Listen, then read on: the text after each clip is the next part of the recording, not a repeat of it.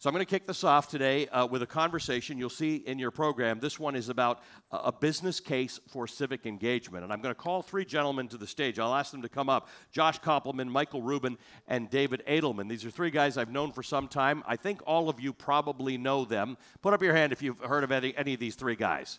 All right, I knew this was a good way to start this off. Come on up.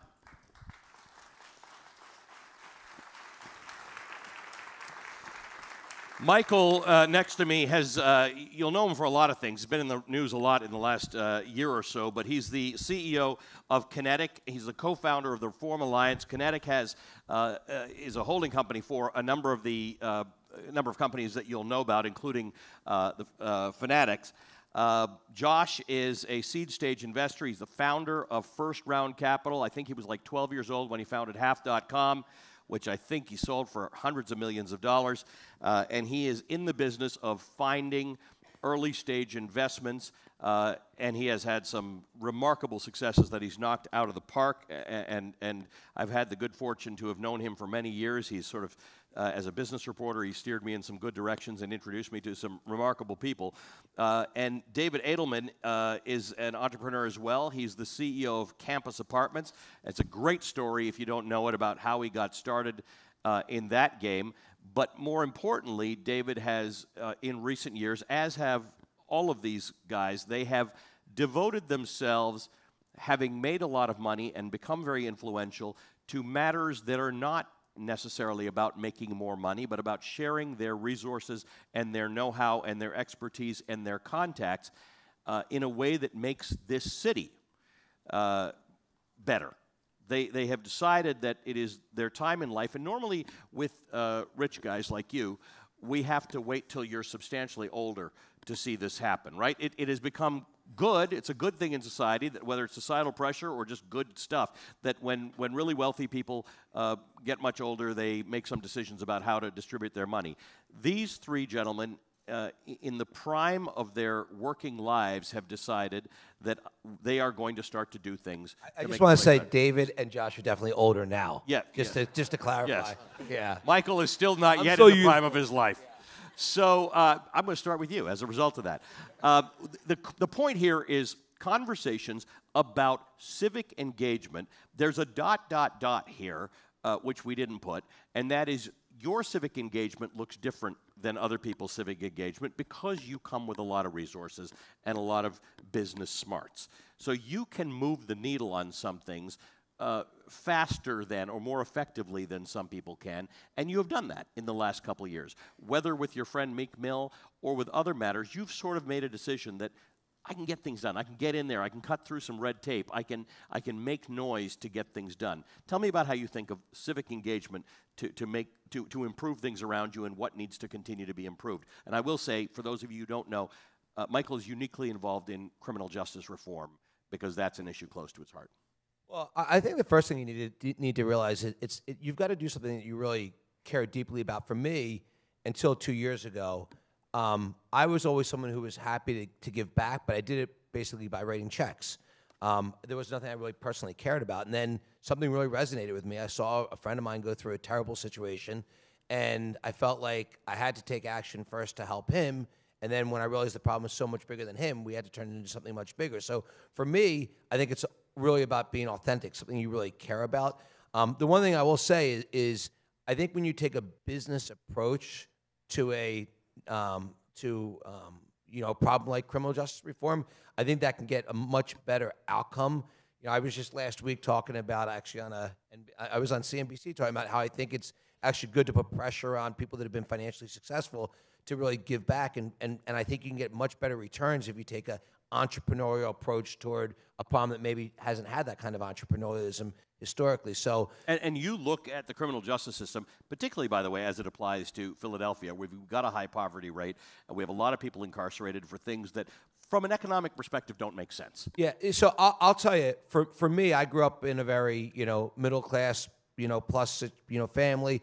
I didn't believe that people went to prison for not committing crimes, and I think I talk to people like a lot of people in this room every day, and I said, do you understand that people go to prison and jail every day for not committing crimes? And most people actually don't understand that. And 25% of the people go to prison each year go for what's called a technical probation violation. That means they didn't commit a crime. They, in 80% of the situation, they either tested positive for smoking marijuana, they paid their, they couldn't afford to pay their fines, or they missed a meeting with probation. A lot of times because they have jobs, they don't want to lose their job. And we're sending 180,000 people a year to prison for technical probation violations. I didn't believe that was possible. So when I saw that, and I went through what Meek and I went through together, for me kind of living through his situation with him, I think we had to go out and try to change the laws. And we're starting first in Pennsylvania. This is really, it's a state-by-state issue.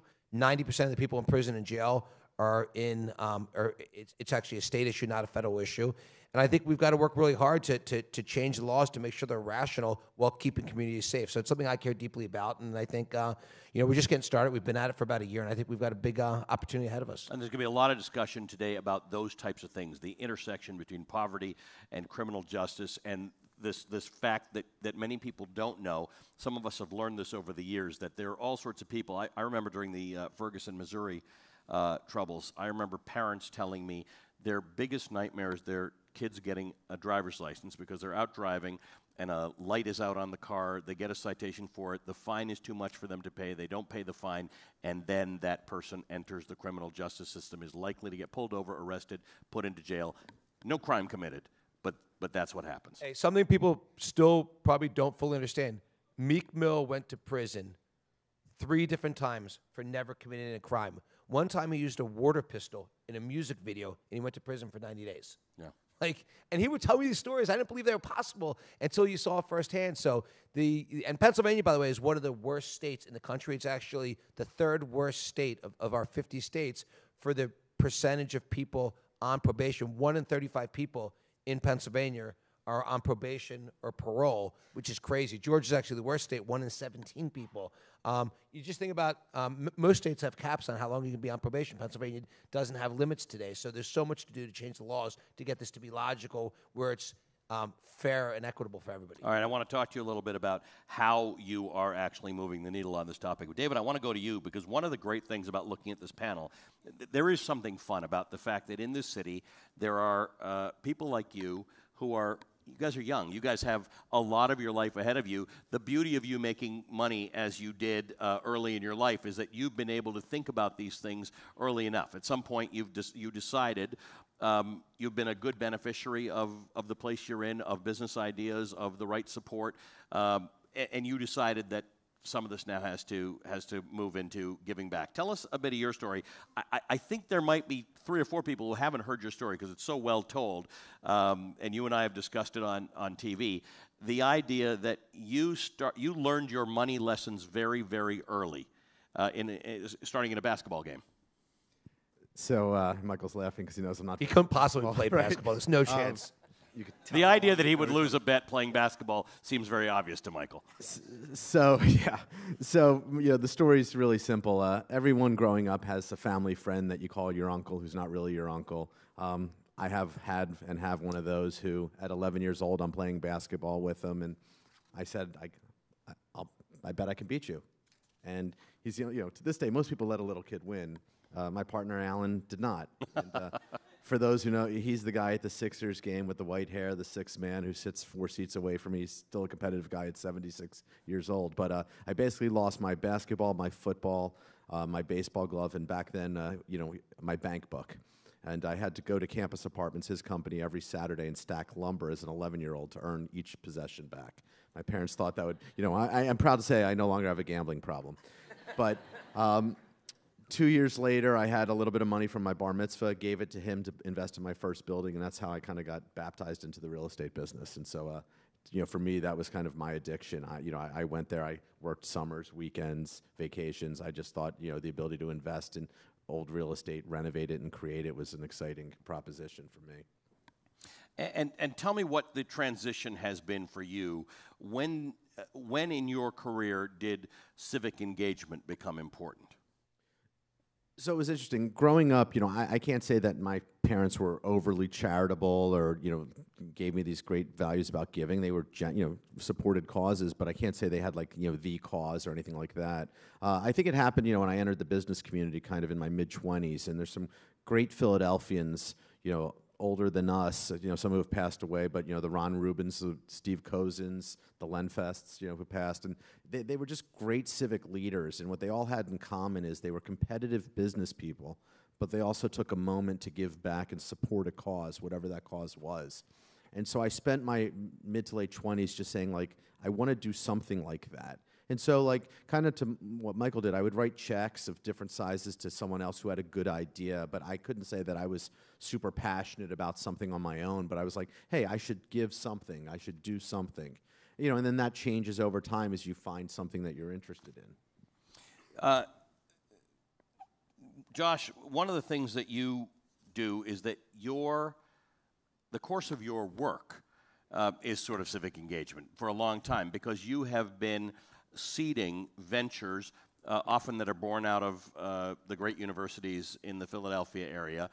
You've decided that, look, these companies will be successful. Some of them will be successful and they won't have anything to do with Philadelphia, but people like that origin story, right? They tend to connect to it. So that might bring value into this place. So you've been involved for some time in the discussion of how Philadelphia becomes more of a place for particularly tech ventures, but small ventures, risk capital. This is not something that was always in place. There's always been a bit of it. You are one of those guys. You graduated. You invented something largely while you were at college and succeeded, and you've decided that's somewhere you want to put your energies. Yeah, it's been really fun to watch the city grow over the last 30 years. So I didn't grow up in Philadelphia. I've lived in Pennsylvania for 30 years since I came to Penn, and I never left. So I'm now a Philadelphian. All sports teams have now transitioned over to Philadelphia sports teams. But when I graduated college, I started my first company. I co-founded it after my sophomore year. And when I graduated, we had 20 employees, but I wasn't paying myself. It was really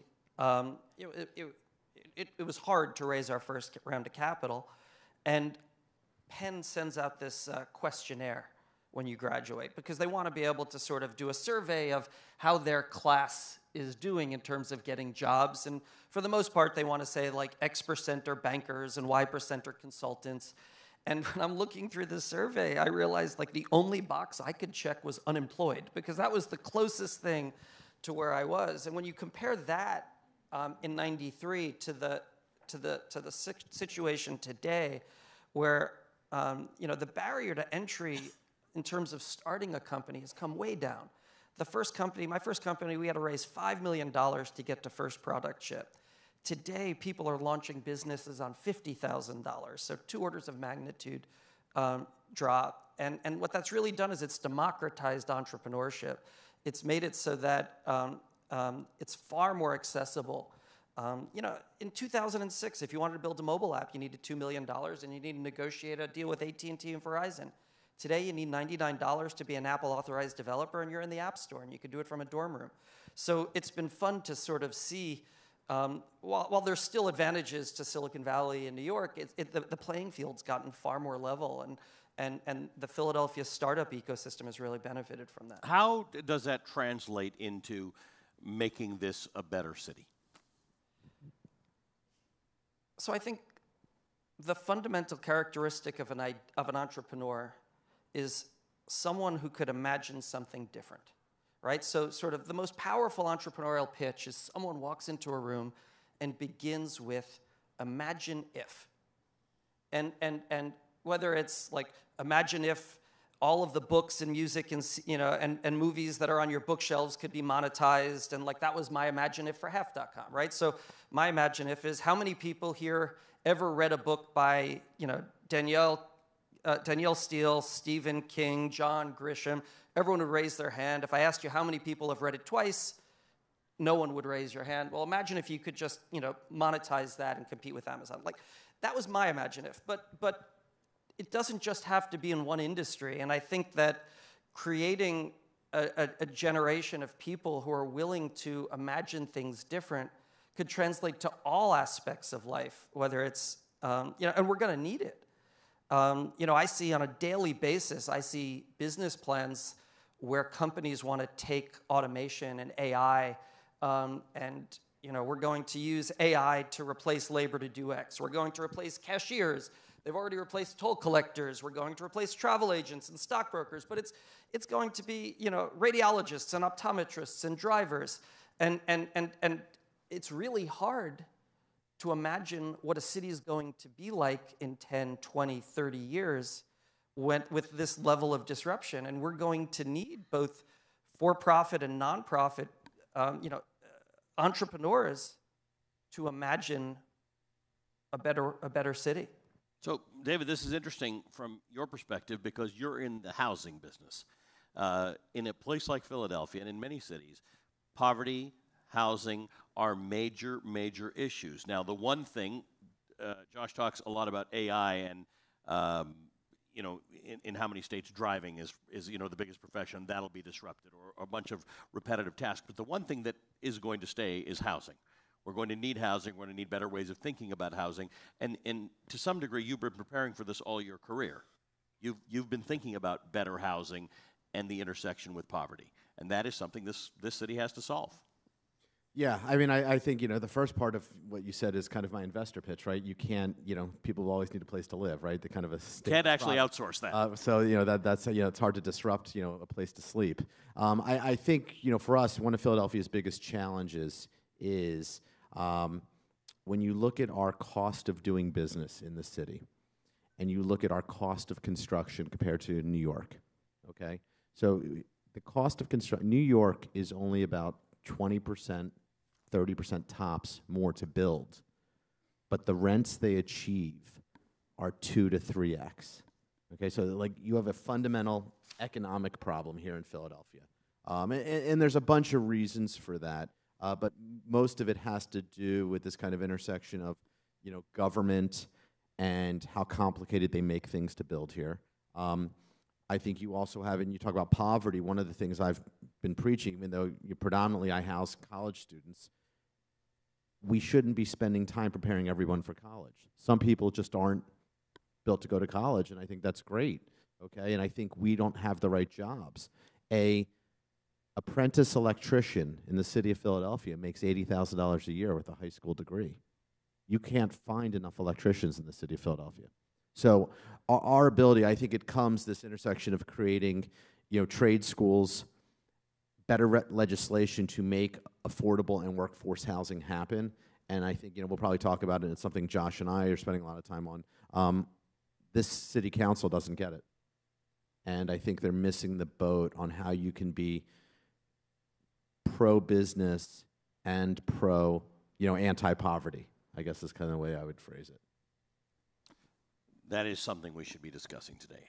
How to walk that line. It's a national conversation that we're. Well, it's a national conversation, but you're sitting in the largest big city with the highest poverty rate in the nation, 24%. It's embarrassing.